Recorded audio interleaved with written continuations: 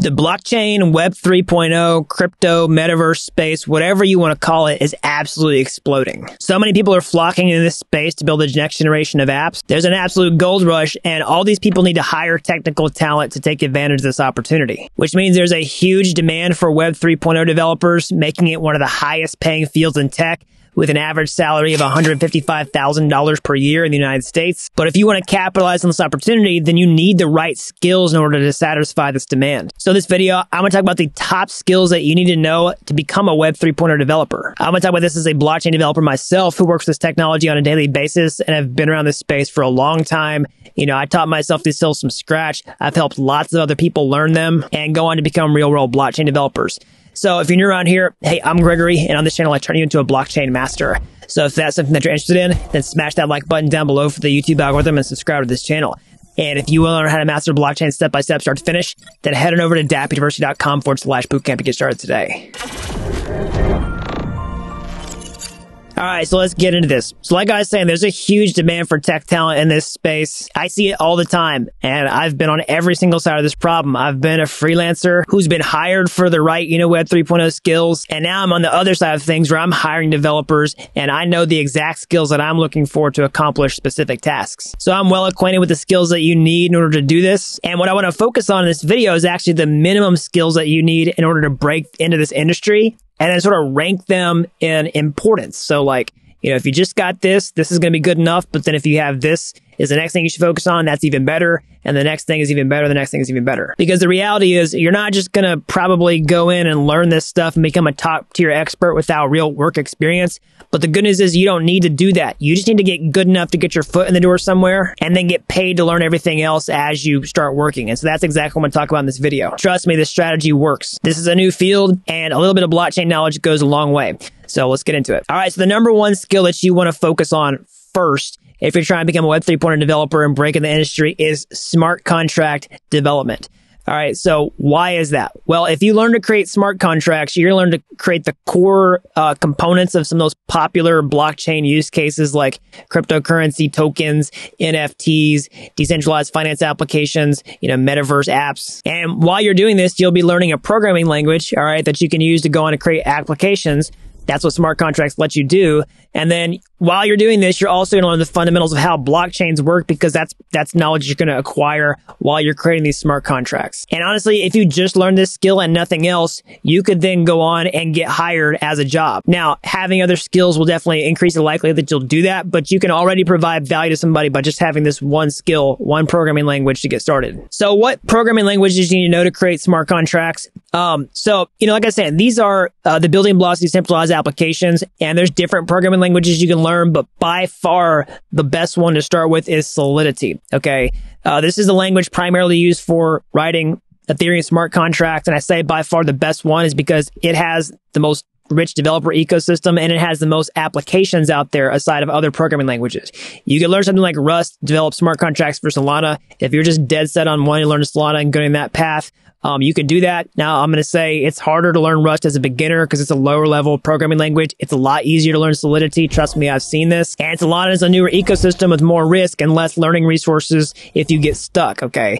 Now, Solidity, on the other hand, is a way more beginner-friendly language, and you don't have to just use it on Ethereum. There's all these other EVM-compatible chains like Binance Smart Chain, Avalanche, Polygon, Ethereum Layer 2s, etc., with lower gas fees, different user bases, where you can create applications to put on these networks. All right, so that's skill number one. And beyond this, you can add these other skills on. They're going to increase the likelihood that you can provide value in the workplace for Web 3.0.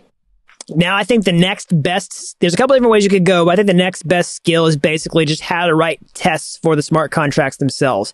Because what that's going to do is introduce to you another programming language, all right, like JavaScript maybe, or even Python, where you can just test out the behavior for your smart contracts and make sure that they work. The reason I say that's the next best skill is because, smart contract developers are the most lucrative skills in the blockchain field. And if you learn that next skill, you can perform a vital task, which is make sure that your smart contracts are secure before they go to the next phase of auditing and launching and all type of stuff. This will require you to learn a second programming language, like I was saying, maybe JavaScript, maybe Solidity, also a smart contract development framework so you can organize your contracts and write tests inside of them like Hard Hat or Truffle, for example. And so within this same point, I know it's not really the same skill, but in addition to writing tests, while you're doing this step, you can write actual scripts for your smart contracts.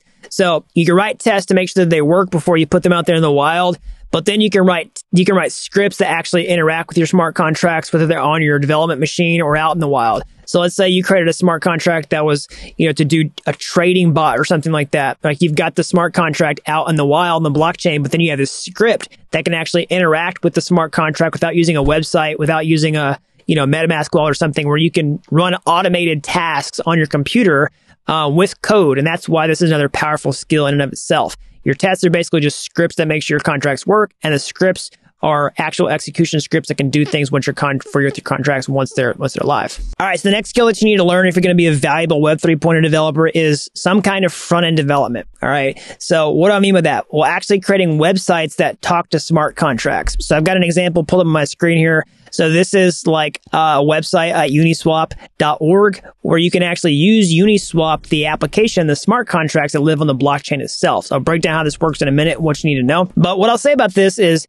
you don't even necessarily need to know front-end development in order to get hired as a blockchain developer. Like I was saying before, just knowing how to create smart contracts is enough to become a Solidity developer, all right, at a job somewhere, because somebody else might be able to handle the front-end stuff. But you're going to increase the likelihood that you're going to get hired if you have some kind of front-end knowledge, that you're going to be more versatile, that you can touch the stack, but you still want to focus on your core competency initially being with with smart contract development with Solidity, okay? So what would you need to know in order to do this? Well, you need to know some sort of modern JavaScript framework like React.js, for example. React's a component-based library that lets you create interactive user interfaces primarily on the web, okay? So definitely know JavaScript, a second programming language, and also React.js, which is the framework. So programming language is JavaScript, framework is React. React is not a programming language. And then Web3.js, or some sort of client-side library with JavaScript that talks to the blockchain, like Web3.js or Ethers.js, okay? So these are both basically libraries that turn your front-end application into a blockchain application. So if you go to Uniswap, how does Uniswap talk to the blockchain? Well, it uses a special library to do that, because apps don't just talk to the blockchain out of the box. They need a special library to do it. That's what Web3.js does. That's what, Ethers.js does. So you want to pick something like this and learn those so you can do front-end development. Now, one direction you can go with this, if you want to break in the industry, is you can get a job as a front-end developer at a blockchain company, okay? So, but even if you decide to go to that track and you don't want to be a smart contract developer, you should be a Web 3.0 developer that focuses on front-end. I still recommend going on the track of learning how to create some smart contracts, okay? Even just some basic ones, so that you'll just get that amount of knowledge, to see how the blockchain works, to see how smart contracts work. And then you can spend a majority of your time focusing on your front-end skills to write applications that talk to those. And conversely, if you're going to just become a smart contract developer, I would just learn enough front-end development to create a basic user interface for your own smart contracts. They don't have to look pretty. You don't have to be a designer. They don't have to be super sophisticated. But if you can do basic front-end tasks, it's really going to increase the odds that you can get hired to provide value to a bigger team. All right, so the last major skill that's going to be in demand for Web 3.0 developers is IPFS. Okay, so what is that? This is kind of a bonus skill. This is not necessarily required if you want to become a Web 3.0 developer, but if you know this, it's going to really increase the likelihood that you're going to get hired, okay? So IPFS is the Interplanetary File System. That's what it stands for, okay? Basically, it's a distributed file system that lets you put files out there on the web, on a decentralized web, okay, Web 3.0. You don't want to put pictures and, music and movies on a blockchain. It's not going to work. So you need to put them somewhere else. That's what IPFS is. It's a decentralized file storage system where it's kind of like a blockchain, but it's not really, okay? So, how could you learn IPFS? Well, basically, you could just go through, I have tutorials on my YouTube homepage. You can definitely check those out.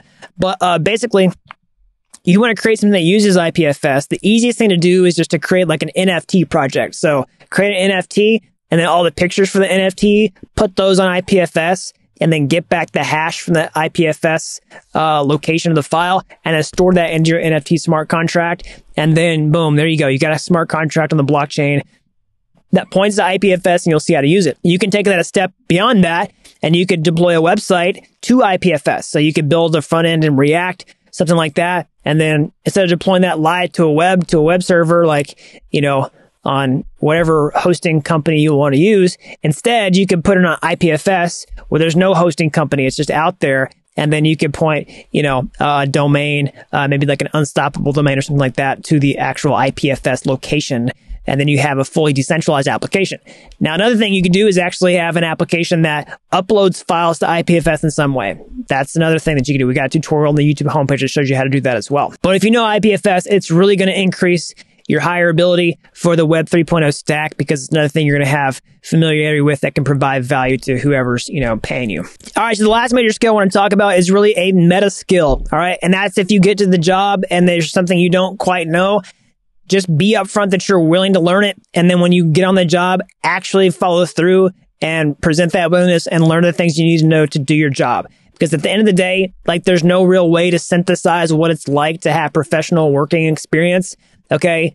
Without having work experience. So how do you get, work experience outside the workplace? Well, you create your own project. Okay. And that's the best that you can do because you'll get pretty close. But then you have to just take that leap to get your foot in the door. And once you're in the door, there's gonna be lots of stuff you don't know. Be open, be teachable, and be hungry to learn and do your job well. Okay. So you're going to have to learn new things, on the job. We see this happen all the time. And that's what you should expect. So I hope you like this list. These are the top skills that I see in the marketplace that every Web3 developer should know if they want to increase the likelihood that they're going to get hired. Okay. So, you could really just start with smart contracts and stop there, but keep going on down this list to increase the odds that you'll get that first job. So if you want to learn these skills, you go to my YouTube homepage. You can find those free courses there. I've put them out there. They're like Udemy courses, but they're totally free. And if you like those videos and you want to take the next step, or maybe you want to stop this video, take a master shortcut, just start right at the beginning from what you need to know from start to finish, then head on over to dappuniversity.com/bootcamp. You don't have to be an expert to get started today. I've helped people with zero coding experience become real world blockchain developers in a matter of months. So that's all I got for today. As always, smash that like button down below, subscribe to this channel, and until next time, thanks for watching Dapp University.